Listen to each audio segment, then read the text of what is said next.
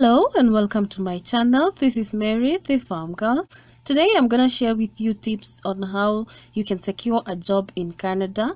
So this is not an easy task, but it is possible. You are among millions of people applying for these jobs in Canada, and a simple rule of nature says some will be hired and others won't. The best part is that we can manipulate the side we fall at if we diligently do all the work needed to make us win. I have divided this into three major sections. Number one is the job selection. Number two is the preparing of your documents for job application. And number three is preparing your visa. So we start with number one, job selection. So tip number one on how to select your jobs is to apply for jobs you qualify most for. Have you been applying to every job you come across on the job bank website regardless of the paperwork needed? Not unless you are aiming for the unskilled jobs. Be specific to your field if you want to be hired for the jobs in demand. The eligibility criteria written in each job description should match your skills and knowledge, and this will make your application stand out among other applicants. Tip number two in job selection. Apply for LMIA exempt jobs in Canada from the Atlantic Immigration Program. So here you will not need a job offer, but your NOC code must be in demand in these provinces. So what happens with the job offer is that you will need an employer to give you a job before you land yourself in Canada. But with these programs in the Atlantic immigration, then you will not need somebody to give you a job for you to go there, and this makes it a little bit easier because you can actually apply to any job and get hired without needing a job offer before you land to Canada. So what are the programs that you can do this with? Number one is the Saskatchewan Provincial Nominee Program. Number two is the Quebec Skilled Worker Program. Number three is the Alberta Provincial Nominee Program, and here you will be selected from the Express Entry Pool. Number four is the Nova Scotia Nominee Program. Number five is the Prince Edward Island program, and this you will also be selected from the Express Entry Pool. And then number six is the Ontario Immigration Nominee Program. So the jobs that you can apply for these provinces are in the information technology, data analysts, computer sciences, scientists. You can also apply for truck drivers jobs. You can also apply for a career in healthcare, caregivers, and as a nanny. Apart from the Atlantic immigration programs, you can also apply through the Global Talent Stream, which is a good choice since employers do not need an LMIA assessment to hire you. Once accepted, you get your paperwork and work permit, and within 2 weeks you're able to work in Canada. So the global stream is something that you wish to consider as early as now. Now the tip number three in selecting your job is that you need to apply largely to LMIA approved companies. Now in the second step we said that you should apply for LMIA exempt companies, but if you do not find yourself or a job in these LMIA exempt companies, or probably you don't wish to settle in one of these Atlantic provinces, then you can apply for the LMIA approved companies. There are multiple jobs that have been posted by companies that have been LMIA approved, so this makes it easier for the employer to hire you, especially if you are a foreigner currently living in your country of origin. So you should target your applications to provinces and locations most Canadian residents are not willing to work at, and this include the rural areas like Thunder Bay or even the cold areas in the Northern Territories. If you're applying for the LMIA approved jobs, remember to consider these areas that most Canadian residents will not be willing to work from, so that your chances of getting the job will be a lot more higher. Now we go to the second point, or our B point, which is preparing your job application documents. Tip number one, get your education credential assessment report.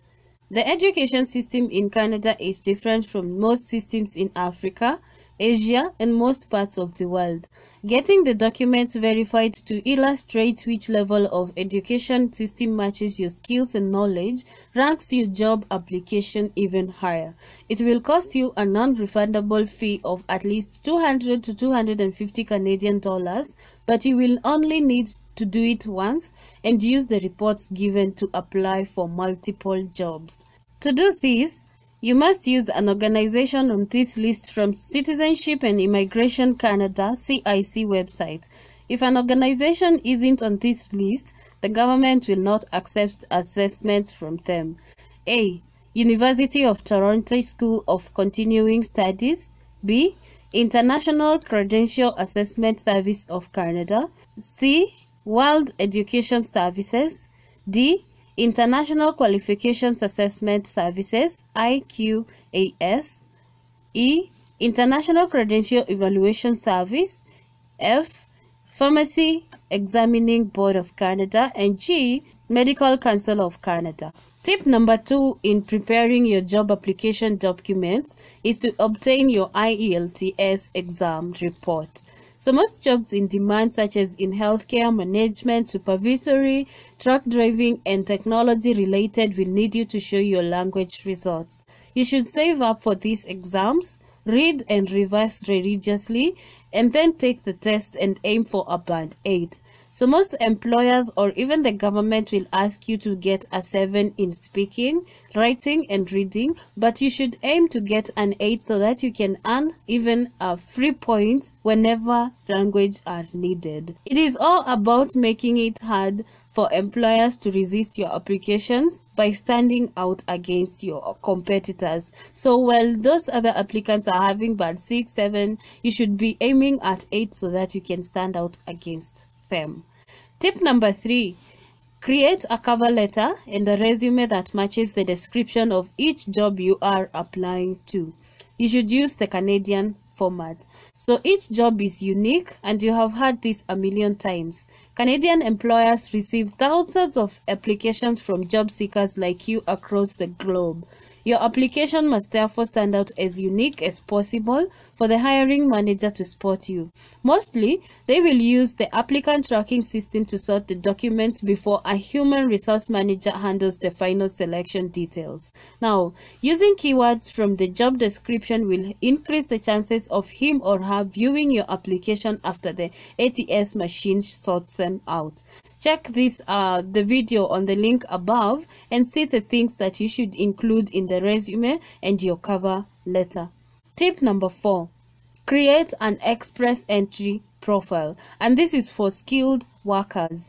So since COVID, the government invited the least number of immigrants through the express entry pathway compared to the previous years. Luckily, the process has reopened in July 2022, and the Minister Francis promised to reduce the backlog by creating a special team to speed up the process. So this makes it a better time to create your profile if you haven't, and be among those who will be selected in the next 6 months. Remember, with this profile, you get 600 straight points if you're selected by a specific province. So the details needed for your express entry profile are your work experience, your language, remember it is a band 8 in speaking, reading, and writing, your age, education, plus the ECA report, especially for those living outside Canada, adaptability, or how well you can sustain yourself in Canada, job offers, which is optional. If you do not have a job offer but you have higher points in other areas, then you're good to go. Tip number 5, apply to specific provinces through the provincial nominee programs. So we have already mentioned the Atlantic Provinces program, but you can also remember to use other jobs or jobs in other provincial nominee programs. Show your potential employers that you are interested in moving to their specific locations by creating profiles for specific provinces. So this is important during job fairs, as employers are willing to see how interested are you willing to move in this territory at large and not taking advantage of the vacancies in their companies. Tip number 6, apply for a 1-year course and land your feet in Canada.